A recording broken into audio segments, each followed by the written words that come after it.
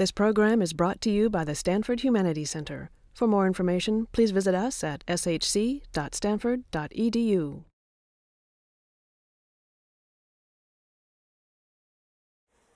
Part of the skill of writing over a long period of time is trusting your subconscious to come up with a solution that's better than what you would deliberately think.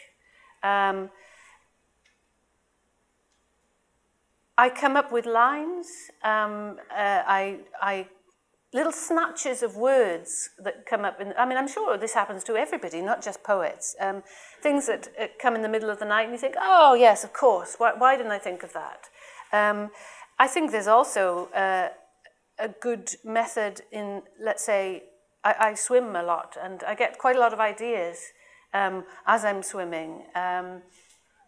It's a question of taking your mind off the intention to do anything. And there's that paradox, isn't it, that then you fulfill your intention by not aiming for it.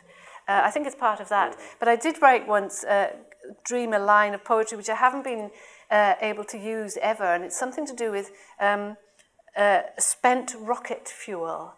And I thought that was the most poetic thing I'd ever heard. It's lousy, but I thought it was pretty impressive in my sleep, you know.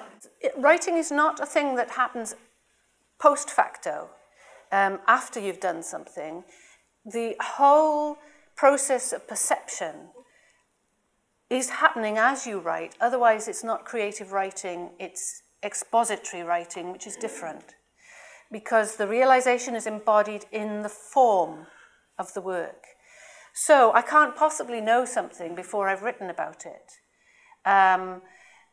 Now, you know, I like to eat. I have to earn a living.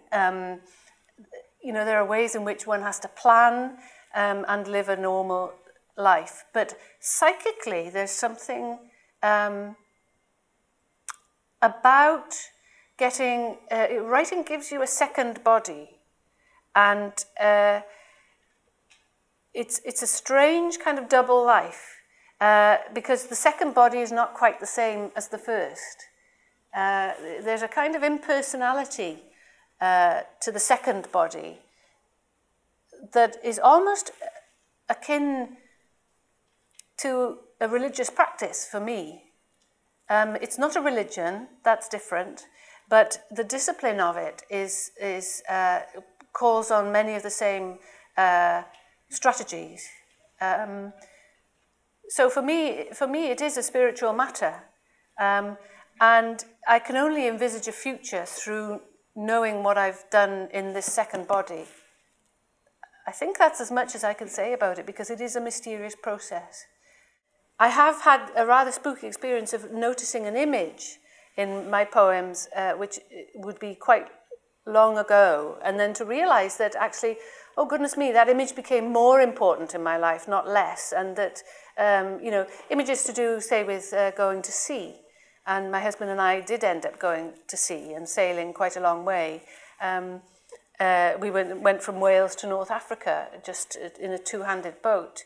And that came out of metaphor, really. There's a way in which you exchange metaphors and you live them, and you live things, and you exchange. There's exchange that for metaphor. There's an economy going on between figurative language and the lived life that is quite thrilling, and that's the good bit about being a writer. This program is brought to you by the Stanford Humanities Center. For more information, please visit us at shc.stanford.edu.